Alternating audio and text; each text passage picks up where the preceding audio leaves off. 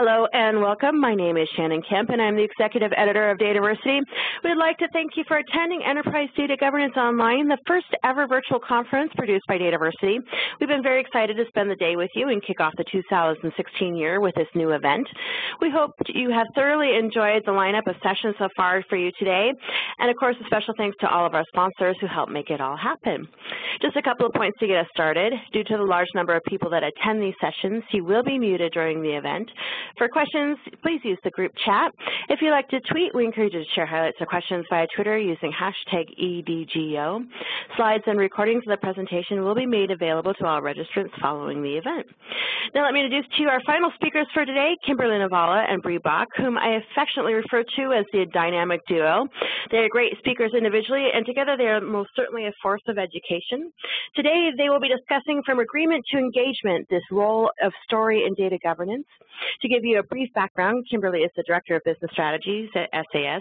She is responsible for industry education, key client strategies, and market analysis in the areas of business intelligence, analytics, data governance, and master data management. She has over 15 years experience advising clients on the development and implementation of strategic customer and information management programs and managing mission-critical projects. Bree is the transmedia mastermind, the storyteller at SAS. For Bree, it's all about telling the right story. She works closely with other thought leaders to build concepts and make complex ideas easy to understand as she develops and delivers a variety of transmedia projects, bringing our stories to life one presentation, interactive workshop, and engaging video at a time. With that, and they both have a blog series on Dataversity you can check out as well. And with that, I will give the floor to Kimberly and Bree to get, or actually to give the floor to Bree to get the session started. Hello and welcome. Thanks, Shannon. Thanks for that great introduction. And thanks, everybody, for joining Kimberly and I for a discussion about the role of story in data governance. We're going to chat about why data governance and data stewardship is primed for storytelling. We're going to talk about why story matters and how it works. And we're also going to talk about how story moves us from from agreement to engagement. And then we're going to end with some points to ponder. So just to kick us off, as Bree and I have turned our attention to the idea of story and data governance, it has become quite apparent that stories are already prevalent in the data governance space. And as a consultant and advisor to many companies, I've heard many, many of them over the years. And the problem is they tend to sound something like this. Kimberly, you've never seen a stalemate like this. The vote was 6-4 and 1 against, and the 1 won. This came from a client who was explaining how a key business decision was deadlocked due to his company's culture of consensus, and therefore, why getting people to agree, much less to act on key data strategies, was unlikely to ever work. Now, those of you who've been in the space for any period of time can very likely fill in your own versions of this story. And they most often end with some variation of ... and that's why data governance is a dirty word. Or that's why data governance didn't, doesn't, or won't ever work here. One particularly memorable individual went so far as to punctuate the point by telling me the proof was in the binder, and he then dramatically dropped a dusty 3-inch binder filled with detailed data governance procedures and processes that the previous team, with the pleasure of, who was given the mandate of implementing data governance, had created, and that the whole organization was actively in the process of ignoring. So point taken. And a great what not to do story was in fact born. Now, all of this is just really my long way of saying this, that when it comes to story and data governance and data stewardship, the question really isn't, does story matter? The real question is, what stories are you telling that are sticking in your organization's ear? And if we want to get more engagement in the data governance and stewardship process, we really need to tell more and better stories. And that answer to the question of what stories are we telling really does become more important as your program starts to grow and mature. because in the very early days of most data governance and data stewardship programs, we're focused on fairly targeted activities, things like assessing and addressing discrete data quality problems, looking at defining data standards and guidelines, and those might include things like data access and security policies. And we start to dip our toe into collaborating with different users on data issues and identifying where data risk exists in the organization. But again, these activities tend to be very targeted, and they're often ensconced in very discrete projects. So while participants may not like it, they will grudgingly participate, as that participation tends to be very clearly mandated and surrounded within the constraints of a project or program. But the question then is, what happens when the project is over? And we then also have to look at, over time, our focus really tends to need to change towards more proactive endeavors. And if we want to increase both the maturity and scope of our program and take on more proactive work, like being able to inform data strategy by trying to foster more data advocacy and literacy, and ultimately creating an audience that is both proactive and able to identify opportunities, not just to correct data problems, but to actually identify opportunities to use data more effectively and actually create value to capitalize or monetize on that data, we have to turn our attention to developing this sort of data self-awareness and literacy. And the way that we actually then start to do that is through telling stories. I will say here that I want to give a nod out, because we have generally, overall, gotten better as organizations and as data governance and stewards working in the space about tying the lack of data governance and data management to bottom line impact. So this is a good example here on this slide, where we can see that the lack of good data governance, we've been able to actually tie it to an ability or an inability to appropriately service customers and dollars that are lost in both revenue and costs created by service areas. Being able to tie data to increased risk or inability to meet compliance requirements. And this is all very much a step in the right direction, but identifying these kind of impacts alone is not enough. The truth here is that no one is going to disagree with the fact that data is important when we present them with these types of facts. But the real question is, will they engage in the conversation and be active participants in addressing data issues outside of a discrete mandate?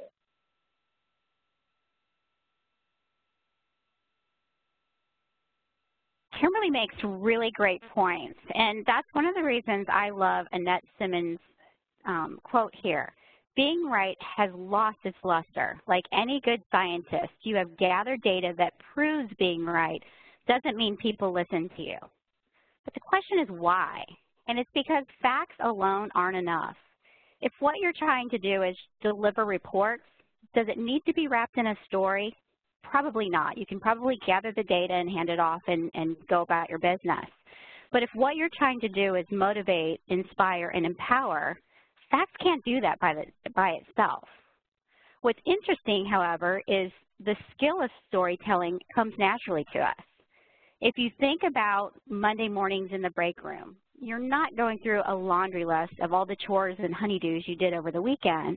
You're probably sharing stories about kids' soccer games, parties you went to, maybe you bought a new car, or even highlights from the game on Sunday. Stories matter because you have to find a way to connect with those people. It's a way to get them to care. I just finished this really good book by Dan Rome. It's his latest book, and it's about storytelling for business. You may recognize his name from the book Back of the Napkin. In his new book, he spends time helping his readers understand the why behind story. And one of the examples he uses is the glass of water. So I'm going to borrow it for our purposes here to help you understand why change is so hard for us. I'm going to show you 3 truths about this glass. Truth number 1, it's the facts. This much of the glass, it holds water. This much of the glass, it holds air. It's True, the data is accurate, but is it moving? Is it motivating? Does it cause you to want to do anything? Probably not. Truth number 2 is tied to logic. Me being an optimist, I drank half the glass, and so me being an optimist, I'm excited because the glass is still half full. I still have half a glass before I have to walk to the refrigerator and get more water. The pessimists in the audience, however, have a different perspective. They see this glass as half empty. Bree, you just told us you drank half the glass, so obviously the glass is half empty. Truth number 3 is if you want people to see it your way, you need to give them a reason to care. I personally believe this glass is half full. So if I tell you it's half full, will you believe me? The data about this story can be changed because the truth is data can change. It changes and evolves as parameters and requirements changes. Our logical side needs to make sense of what we see. So it's a little slower to bring around to the truth, which means our head is slow to change. But our heart, like they say, the heart wants what a heart wants. So you have to give someone a reason to believe. The skill of storytelling relies on all 3 of those to move the audience towards change. This is why I'd like to share this quote from Dan's book. If I tell you the truth, if I tell it with a story, and if I tell that story with pictures, I can keep you glued to your seat. People need to trust you. They need to trust your data. They need to trust your logic in order to become motivated to move. The other point he makes is that I need to show you through pictures. These are the cues that our brain needs to follow you. Words you use, images you use, or data visualizations are all great ways to display those pictures. So if I go back to the glass metaphor for a second, when I showed you the glass, you could trust my data because you could clearly see how much water the glass had. The optimist trusts my logic. Even the pessimist could follow my logic, albeit they're still hanging out there waiting for me to give them a reason to believe, and that's where story comes in. So what do stories do? Stories create connection points, and when you do it right, it helps create those connection points that puts you on common ground and makes you relatable. Dan uses the glass metaphor, which makes his content relatable, and as you saw by my use of it, it makes it shareable. He's created that engagement through the use of that story. Finding connection points are the why I should care as an audience part of storytelling. And there is nothing more intriguing than the internal question that we struggle with, what's going to happen next? We all want to know how that story ends, and it's why we'll sit through the worst movies all the way to the end because we want to know how that story is going to end and hopefully on a better note than when it started. The next part is, yeah, go ahead, Kimberly. And I just want to just extend on a point you made in terms of that stories allow people to engage in the conversation, because even with that very simple metaphor of the glass, it's sort of a rather interesting, I think, display of karmic timing. Just this past weekend, someone sent me a cartoon, and the cartoon essentially said, a optimist sees the glass half full, a pessimist sees the glass half empty, and a realist adds a shot of whiskey, some ice, and says cheers. Now, I'm not advocating drinking here, but the point is that a really good story allows an audience, whether it's an internal audience or an external audience, our customers and our partners, to actually engage in and internalize the story to make it relevant for themselves. And so what we've noticed is ultimately the extent to which positive data stories abound and are shared within your organization is the extent to which data awareness has become embedded in your organization's culture. Exactly. Which brings us to the next one, and it's a great segue, Kimberly. It's that stories enable those teaching moments. If you think about how hard it is to learn something new without instruction or direction, whether it's a skill or a behavior you're asking them to adopt, stories will help you get them to see where you need them to go, especially if you use imagery. That's why video format has become such a popular way to sell stories or tell stories. It's because those stories inspire us and empower us and motivate us to try it ourselves. Basically what I'm saying is that you want to show them how that behavior will, or you want them to see how that behavior is going to result. Is it going to improve that customer experience perhaps? Yeah, and again, there's a quote, and there's multiple versions of it, and it's attributed to different speakers, and I think this version is attributed to Olin Cosgrove, and it's methods are many, principles are few, methods often change, but principles never do. And the truth for us when we're dealing with data is that there is way too much data. There are way too many business processes and systems that use that data for any one individual or even a small, army of stewards to be able to really identify where it all lives, to track it, much less to be able to codify every rule about that data one by one. And it's increasingly complicated by something that you mentioned before, Bree, and that's the fact that our environments also are changing constantly. So all of those facts and data drivers we use to engage people are going to change over time. So if we do this right and use story appropriately, we have a mechanism now to communicate some of the key data principles that we wish people to adopt without us having to try to identify and codify every rule or situation that's going to occur. So said differently, if we do this right, we can use story to demonstrate the types of behaviors and the outcomes we want to create. And if people can then understand those principles and behaviors, they can independently adopt their data practices to fit, even as the environment around them changes. Exactly. So the next piece is that stories remove that complexity. Let's face it, life is complicated. And it's why stories resonate so well with us, because it removes that complexity of a subject and gifts the audience what they need to overcome those obstacles while creating a clear path towards understanding. Metaphors, those are my favorite way to do this. I asked my boss one time how she helps companies understand that data is a corporate asset, because it is a hard sell when many see it as nothing more than a commodity. Their belief is that data is a commodity and not necessarily an asset. So she shared a really cool metaphor with me, and it kind of goes like this. Data is to a company what trucks are to UPS. The fleet is an asset without which UPS cannot do business. Data is an asset without which a company cannot succeed without analytics. And for me, that places it in a completely different light, because how would UPS run their business without their fleet? The same can be said for data. Without data being an asset, companies couldn't make important decisions about their business.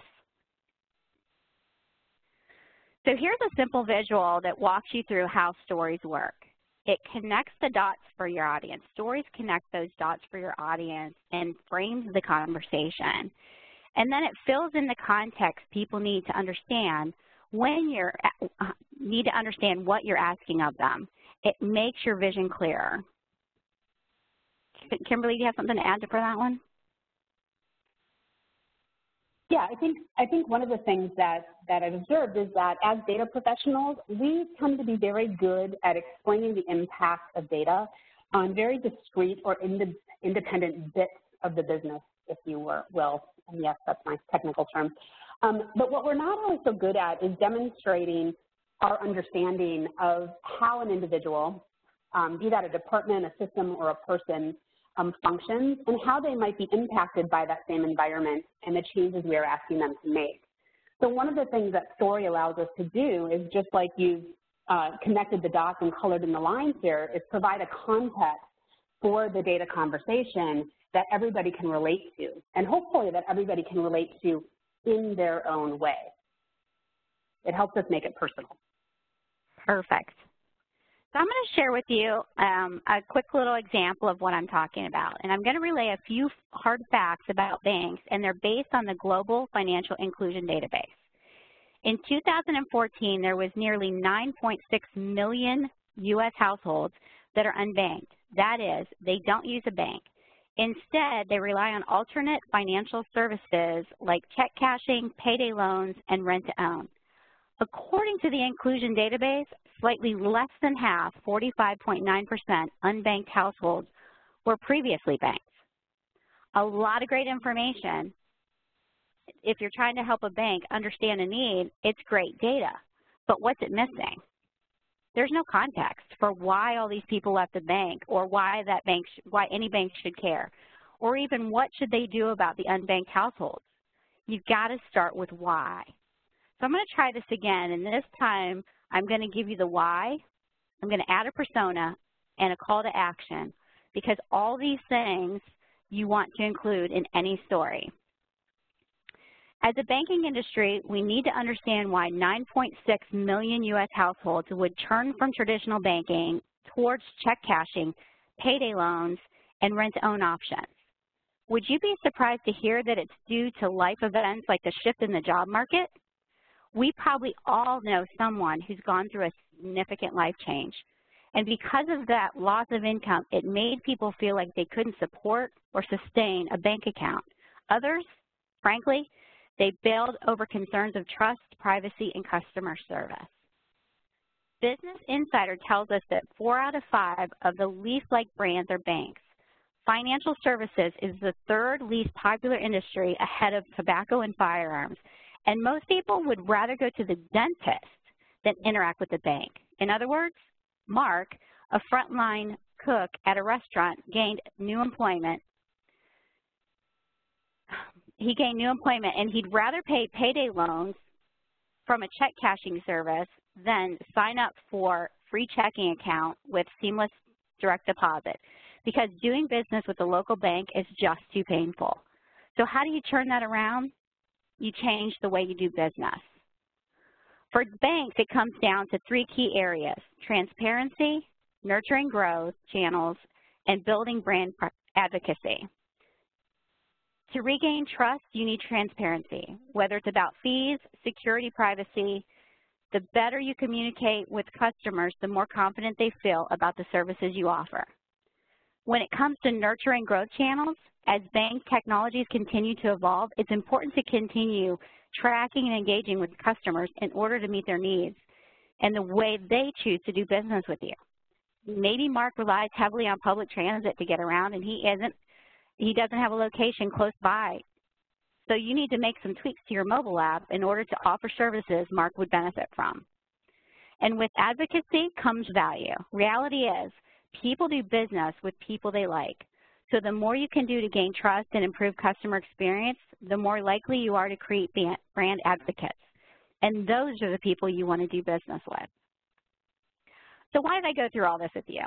It was to show you how different information becomes when you add context, when you make it personal by adding a persona, and how adding a call to action creates that clear path to understanding of what needs to be done. Now I'm going to share a personal example because I want to show you how emotion is tied to our decision making. Again, life is complicated. So is selecting a builder. I don't know if you've ever had the experience of building a house from the ground up, but it's a decision that I recently made, and I wanted to quit before I got started. There are so many details involved, like doors and floors and cabinets. What countertops do I want? Don't even get me started on the windows. You've got deposits and upgrades and timelines and lenders, and all of that varies by the builder. I was so overwhelmed by the entire process, I wanted to give up until I decided to visit one last spec house.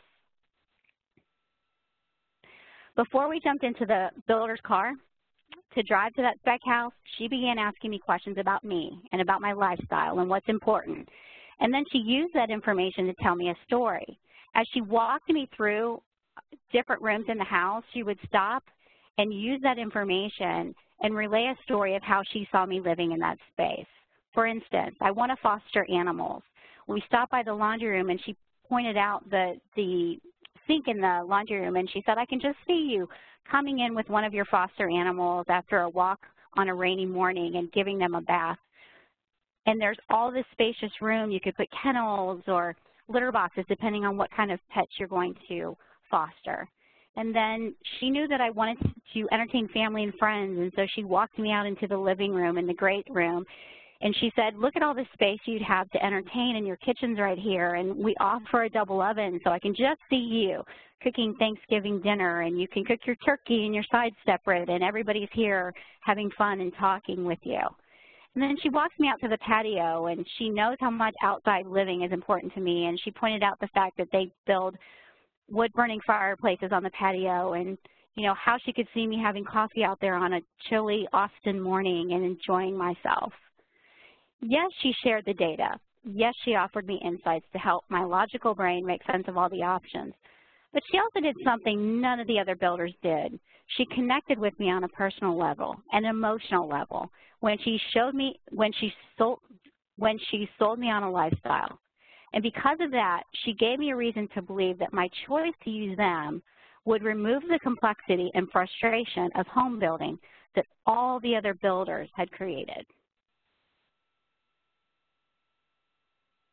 So what's actually interesting here to me is that Bree's choice of a builder doesn't and didn't make the home building process any less complicated. But what her builder has done is by tying that whole process to an outcome that Bree is really deeply committed to, that builder made the process seem very much less daunting, or at the very least, she's made the pain a little bit easier to bear.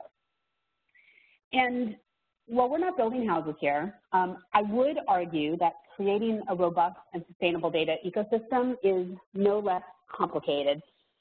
And in fact, I might argue it's more complicated, as one of our key building blocks is people. Not to mention, there are new roles, rules of engagement, processes, tools, rules and procedures, guidelines, oh my. There's a lot going on. So it's no wonder that people tend to run from us, or are at the very least slow to engage, if they engage in the governance conversation at all. And so this is ultimately why storytelling becomes so critical as a tool in our governance and stewardship toolkit. Robert McKee, who was very much on the vanguard of making the case for story in business, so story as a business tool broadly, I think really did say it best. He said, storytelling is the art of involvement. And so, like Bree's architect, we as data professionals need to really focus first on selling our colleagues, and in some cases our partners or our customers, on what it is we are trying to achieve before we scare the heck out of them with all the decisions that have to be made, the problems that have to be solved, and the work that will be required to bring that vision to life. And this is really because the truth is, it's not that our colleagues don't care about the data per se. As we started out with early on, everyone will agree that data is important. It's just that what needs to happen next is a little more fuzzy. And when we fail to engage our colleagues in an effective way, it's far more likely that they just really don't understand their connection to the broader vision. Right? We likely have not and typically don't do a good job in making that connection between the data dialogue and the factors that actually motivate people to act. And that will motivate them to act even when they don't have to and even when it's hard. So specifically, how often do we actually think about and speak to people about what is their personal motivation for engaging in better data behaviors? What matters to them as an individual? And how does what we are asking them to do either support the objectives they have been given as an employee or connect to a broader mission that they might support, like Bree's passion for pet rescue and fostering. And on the social front, because the fact is our businesses and organizations are social organisms, how often do we really think and talk about how somebody's actions reflect upon or impact the broader audience and people around them? And until we actually then start to connect on at least one of these levels, making the fundamental structural changes to roles and business processes and so on that make governance work over the long haul is going to be difficult at best. Kimberly, you're spot on, because it drives home the point I made about how facts appear to be convincing, but facts alone rarely motivate us to move, change, or adopt those new behaviors. Yeah, and I think to that end as well, Bree, one of the things that Story does very well is to create some of those connections, tie into our sort of core motivations, but also to harness, what we call sort of the power of self-discovery. Because we as individuals generally like to discover, right, new ideas or factoids for ourselves, as opposed to being told what to think and do, which for the most part we tend to react against. And so what we can do with story is by allowing folks to apply principles of the story being told to their own lives, right, whether it's in the context of their business or a broader personal context. We allow folks to apply principles of the stories to their own situation in their own way, and thereby we make it personal. And if it doesn't seem like this is an obvious alignment with data stewardship and data governance, let me share a story that maybe demonstrates that point. I very recently had the pleasure of working with a government ministry who is responsible for child services and youth justice. And this ministry had recently initiated a data stewardship program in the context of a much larger business reengineering effort.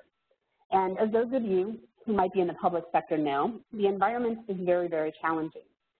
We very often, execution requires on top-down, policy-driven mandates being created, and there's a legacy of disjointed and disconnected piece parts between different agencies and departments, even though they may all be working on the same, working with the same populations, like children and youth. And now that I've said that out loud, I suppose it's not actually so different than what we find what we find in our for-profit sector, where lines of business and processes are traditionally disintegrated, or traditionally segregated and disintermediated. Now, the traditional approach to selling data governance and data stewardship in this type of scenario might be to start to bring out those, data architectural spider diagrams and showing everybody the multiple duplicated data environments, to start to quantify the impact of missing data on, our ability to understand which kids are getting which services and who's using, the most services, and how does a particular welfare program actually create or deter someone from ending up in the youth justice system, et cetera, et cetera. So we can come up with a lot of facts about where the system is working and not working, and we can show a lot of data about really the data itself. But in this case, this ministry actually took a fundamentally different approach to engaging people in the process. So rather than starting with the data, or even as I said, the data about the data, they painted a picture of the world as they wanted it to be. They started with a story of the confusing and overwhelming experience their customers, who in this case are children and families who are typically already in crisis, and the experience that they struggle with as they make their way through this disjointed system that was currently in place. And they followed that by a view of the desired experience, in which different departments provided a continuum of related service to those customers seamlessly, making both for happier customers, in this case citizens, and also for better outcomes, individually and system-wide. And by doing so, and by putting that story in the context of their customers and in the context of their staff, they were actually able to directly connect to the personal motivations of their employees. Because most people don't go to work in the public sector for the profit and for gain. And by tying into that broader mandate for sort of social improvement and for helping those they serve, they were able to use this story as a guidepost and then ask individuals to color in the lines themselves and identify how their underlying data environment could become a key roadblock to achieving that vision. And perhaps most importantly, they then let individual departments and agencies, and in fact required individual departments and agencies to create their own data action plans, as opposed to telling them what the solution needed to be. And as a result, they've created points of personal ownership and accountability within the organization through that process. Now, I'm not suggesting here that story is a silver bullet, okay, that telling a good story, painting a good vision and picture is going to solve all your woes in terms of enlistment and engagement. but it is another good tool to have in your governance and stewardship toolkit. It won't negate the need for deliberate strategy. It doesn't negate the need for solid program planning and the creation of new roles and responsibilities and the hard change management work that goes with it. But I would argue that the ability to use story to show how deliberate attention towards the data work is critical in the service of the much broader vision of the ministry did actually help open the doors and has helped keep those open even as the inevitable challenges have arisen in implementation. At the end of the day, it's really about communication. How do we communicate what we're asking people to do and get them involved in that story? And this is a little bit of a side point, but it should come as no surprise then to anyone here that one of the biggest new trends we see in terms of as we look at people looking to staff up data governance program offices or even to staff up analytic insight centers and some of these things is that the trend is to hire journalists or other communicationally savvy individuals. Very similar to the role that Bree, as a multimedia strategist, works and provides on our own best practice team. Ultimately, I think it's fair to say, or I believe, that learning to communicate in a compelling and engaging way may very well be the last mile for all of us as data governance professionals. Wow, really good points, Kimberly. So we want to kind of leave you with some points to ponder. It's kind of like the highlight reel for our session. And the first one is that just don't lead with the data. Facts aren't what we remember and share, but stories are. And so, and also, again, story is one sort of, tool in our toolkit. And so this is not about forcing people to take on your point of view. What we want to do is that if we use a good story, it provides a grounds for discussion in a safe context without sort of personal recrimination or people feeling like they're being called on the carpet. If we consider that water glass metaphor that Bree shared on early, right, it's a very simple device that allows folks with very different perspectives, be you an optimist, a pessimist, or even the occasional realist, to discuss and better understand each other's perspectives without requiring everyone to agree on just one point of view from the get-go. And frankly, they may never agree on one point of view, but at least there's a context for understanding. In addition, although we didn't talk a lot about this today, a good story will demonstrate behaviors and principles and provide a template for how and why we'd like people to act without requiring you to codify every rule or hand down commandments for every situation that's likely to arise. It's actually why fables are so powerful and long-lasting in our society. While their heads may agree, their heart is what moves people to action, so you've got to give them a reason to believe. Logic alone may convince, but it rarely motivates. Yeah, so if you don't tie that data story to what motivates people, both personally and or socially, it really is going to continue to be an uphill battle to get them engaged, much less actively advocating for the data cause. And lastly, why as an audience should I care? If you can lead with that, and include those visual cues using your words, images, or data visualizations, you'll keep them glued to their seats. So always start with why. So hopefully we've left you with some things to think about today. And just quickly before I turn the floor over to Shannon and we'll open up for questions, I do want to thank you for attending today and at the very end of the day, no less. And also invite you to join us at Enterprise Data World, where we will be delving deeper into both why story works. We'll share some additional examples and walk you through the process and give you an opportunity to actually practice creating your own data stories. Over to you, Shannon. Thank you so much. Thank you for this great presentation, as always.